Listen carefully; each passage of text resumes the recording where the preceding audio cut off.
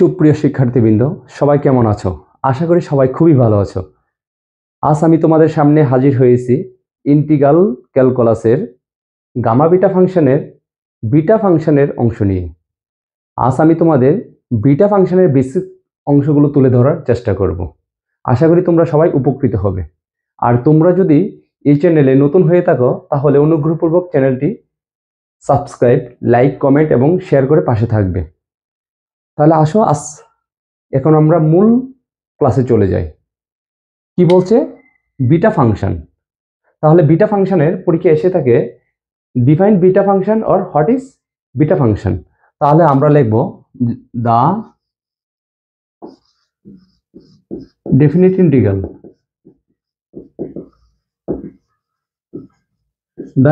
Integral integration 0 to 1 lower limit 0 upper limit 1 x to the power m minus 1 minus x to the power n minus 1 dx, where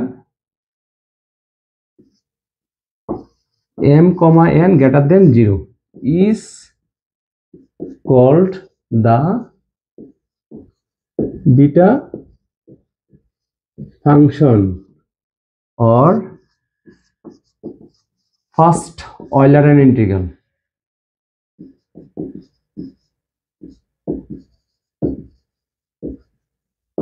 It is denoted by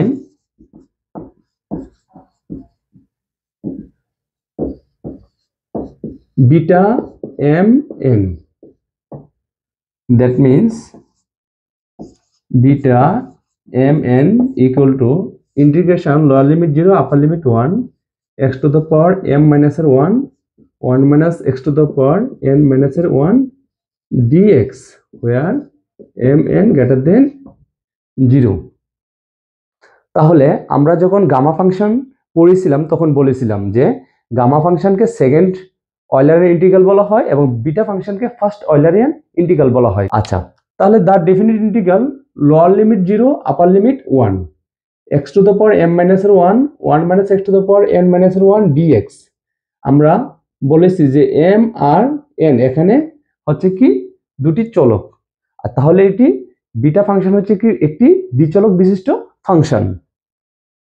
আর আমরা আগেও বলেছিলাম যে যখন gamma function পড়েছিলাম তখন বলেছিলাম কি এটি একচলক বিশিষ্ট ফাংশন, অর্থাৎ গামা এন দ্বারা প্রকাশ করেছিলাম গামা ফাংশনকে। আর এটি আমরা প্রকাশ করব কি বিটা এম এন দ্বারা প্রকাশ করব, যেহেতু একটি দ্বিচলক বিশিষ্ট ফাংশন। তাহলে এম আর এন দুটি হচ্ছে কি দুটি চলক। It is denoted by beta M N. R beta ফাংশনকে আমরা তাহলে এভাবে প্রকাশ করব। আচ্ছা, তাহলে এখন আমরা বিটা ফাংশনের দুটি গুরুত্বপূর্ণ প্রমাণ আমরা করব। তাহলে প্রমাণ দুটি কি? প্রথম প্রমাণটা হচ্ছে যে beta M N equal to কি বিটা এন এম, অর্থাৎ আমরা বিটা এম এন কে যে প্রকাশ করছি এটাকে আবার বিটা এন এম দ্বারাও প্রকাশ করা যায়। তাহলে আমরা এটি এখন প্রমাণ করব। তাহলে আমরা প্রথম প্রমাণটি করি, proof. We know from the definition of beta function। তাহলে বিটা ফাংশন থেকে আমরা কি জানি? Beta m, n equal to integration lower limit 0 upper limit 1 x to the power m minus 1 minus x to the power n minus 1 dx, where m n greater than 0। আচ্ছা, এই প্রমাণটি করার জন্য আমাদের একটা কাজ করতে হবে। কাজ কি? লেট এই যে আমাদের 1 minus x আছে, 1 minus x কে আমরা নিব 1 minus x equal to কি y। তাহলে কি আসে? এখান থেকে আমরা এটা লিখতে পারি x সমান সমান লিখতে পারি 1 minus y। আচ্ছা, আমরা এখন এই x কে y এর সাপেক্ষে আমরা ডিফারেন্সিয়েট করব। তাহলে কি পাবো? dx by dy equal to 1 কে করলে 0 minus dy by dy। তাহলে আমাদের কি আসে? dx by dy equal to minus 1। সুতরাং dx equal to minus dy। আচ্ছা, এখন আমরা x equal to ভ্যালুগুলো বের করে নিব, লিমিটের সীমাগুলো বের করে নিব। when x equal to 0 তখন y equal to আমাদের কত আসে, x equal to 0 হলে y equal to কত আসে, এই জায়গায় আমরা বের করি, অথবা এই জায়গায় 1 minus 0 equal to y, সুতরাং y equal to 1। আবার x equal to যখন আমাদের আপার লিমিট 1 আছে, আপার লিমিট 1, তখন আমাদের কি আসে 1 minus 1 equal to y, তাহলে 1 minus 1 0 equal to y, সুতরাং y equal to 0। তাহলে আমাদের এই সীমাটা পেয়ে গেলাম। আমরা এটাকে যদি ইকুয়েশন 1 দিই, ইকুয়েশন 1, তাহলে আমরা লিখব কি from 1 beta mn equal to lower limit 0 এর জন্য কি পেয়েছি 1, আর 1 এর জন্য কি পেয়েছি 0, x ইকুয়াল টু কি পেয়েছি আমরা 1 মাইনাস y, অথবা m মাইনাস এর 1, 1 মাইনাস x ইকুয়াল টু আমরা কি ধরেছি y to the power n minus এর 1, dx কে আমরা কি পেয়েছি মাইনাস এর dy। ওকে, তাহলে বিটা mn ইকুয়াল টু, আমাদের এখন একটা কাজ করব, কি কাজ করব, যে এখানে দেখা যাচ্ছে কি লোয়ার লিমিট 1 আপার লিমিট 0, তাহলে আমরা লিমিটের সীমাটা চেঞ্জ করে দিব, আপার লিমিট কে করব লোয়ার লিমিট কে করব কি আপার লিমিট, তাহলে আমাদের এক্সট্রা একটা মাইনাস আসবে। আমরা একটু সাজিয়ে লিখি y to the power n minus এর 1, 1 minus y to the power m minus এর 1 dy মাইনাস এর dy, বা beta mn equal to integration lower limit 0 upper limit 1। আমাদের এখানে একটা মাইনাস, এখানে আছে একটা মাইনাস, তো মাইনাসে মাইনাসে প্লাস আমাদের দিতে হবে না, y to the power n minus এর 1, 1 minus y to the power m minus এর 1 dy, beta mn equal to, আমরা এটা কি লিখতে পারি বিটা n m, কিভাবে, যখন আমাদের এই যে বিটা ফাংশনের সংজ্ঞায় যখন m ছিল তখন x to the power m minus এর 1 ছিল ফার্স্ট চলক, সেকেন্ড চলক যখন ছিল 1 minus x to the power n minus এর 1। তাহলে এখানে কি যাচ্ছে, এখানে আমাদের যেহেতু n আছে, y এর উপরে n আছে, তাহলে কি প্রথম চলক n, আবার 1 minus y to the power m আছে, সেকেন্ড চলক m। অর্থাৎ আমরা একটা জিনিস খেয়াল করি, এই যে এখানে x আছে বলে এখানে 1 মাইনাস x, এখানে y আছে বলে এখানে y 1 মাইনাস y।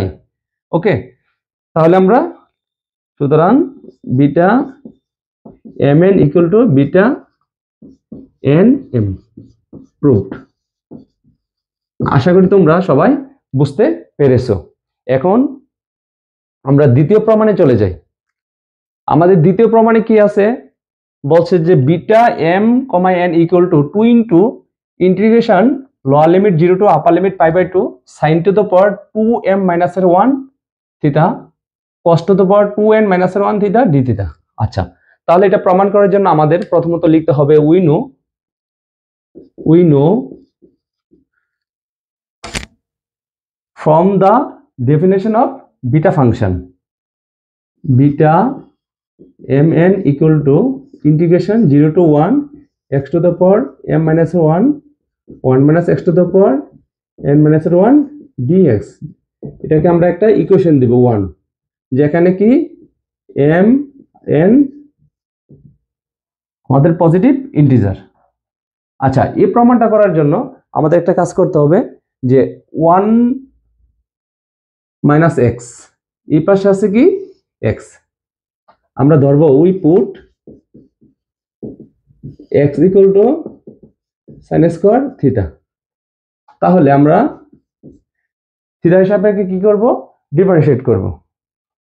তো dx by D theta equal to 2 sine theta, আবার সাইন থিটাকে যদি আমরা ডিফারেন্সিয়েট করি তাহলে কি হবে cos থিটা। আচ্ছা, D theta by D theta 1, সুতরাং dx ইকুয়াল টু কি 2 sin theta cos theta d theta. আচ্ছা, তাহলে এখন আমাদের যে লিমিটগুলো আছে, সীমাগুলো আছে, ওই সীমাগুলো আমরা বের করে নেব। when x equal to 0, x equal to 0 যখন, তখন থিটার ভ্যালু কত? আচ্ছা আমরা বের করি। x equal to 0 হলে থিটা ইকুয়াল টু কি sin স্কয়ার থিটা, তাহলে sin কত ডিগ্রি মান 0? sin 0 ডিগ্রি মান 0। আচ্ছা তাহলে 0 ডিগ্রি মান 0 হলে থিটা ইকুয়াল টু 0। আচ্ছা এরপর আমাদের কি আছে, x equal to 1 হলে থিটার ভ্যালু কত? x equal to 1, তাহলে আমরা ধরি x equal to 1 sin square theta. sin কত ডিগ্রি মান 1? Pi by 2, sin pi by 2 অর্থাৎ 90 ডিগ্রি মান sin স্কয়ার থিটা। সুতরাং থিটা ইকুয়াল টু কত? Pi by 2। Theta equal to pi by 2। from 1 beta mn equal to 0 এর জন্য আমরা 0 পেয়েছি, 1 এর জন্য কি পেয়েছি? Pi by 2। x equal to কি ধরেছিলাম? sin square theta to the power m minus 1, তাহলে 1 মাইনাস x সমান sin square theta to the power n minus 1 dx কি পেয়েছি আমরা? Into 2 sin theta cos theta d theta. তাহলে আমাদের বাকি কাজটা করি, beta mn equal to lower limit 0 upper limit pi by 2। তো এখানে কি আছে? sin স্কয়ার থিটা, যে আমাদের যে sin স্কয়ার যে 2 আছে, 2টা আমরা গুণ দিয়ে দিতে পারি, sin to the power 2m minus 2 theta. আচ্ছা আমরা 1 মাইনাস sin স্কয়ার থিটা সমান কি লিখতে পারি? cos square theta to the power n minus 1, আর এই পাশে আছে 2 sin theta cos theta d theta. তাহলে beta mn equal to lower limit 0 upper limit pi by 2 sin to the power 2m minus 2 theta. আচ্ছা তাহলে এটাকে আমরা কি লিখতে পারি? cos to the power 2n minus 2 theta, কারণ কি আমাদের পাওয়ারটা গুণ করা যায়, into 2 sin theta cos theta d theta. এটা আমরা যে সূচকের যে সূত্র আছে, সূচকের সূত্র অনুসারে আমরা এইভাবে প্রকাশ করতে পারি।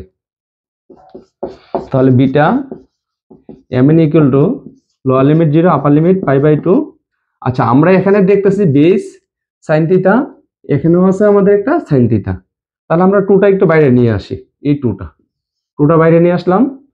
তাহলে sin টু দ্য পাওয়ার কি আছে?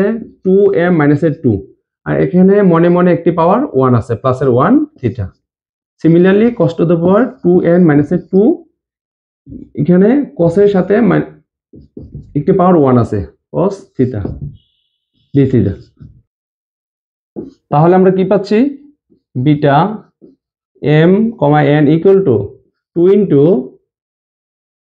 Lower limit 0 upper limit pi by 2 sin to the power, এই যে 2m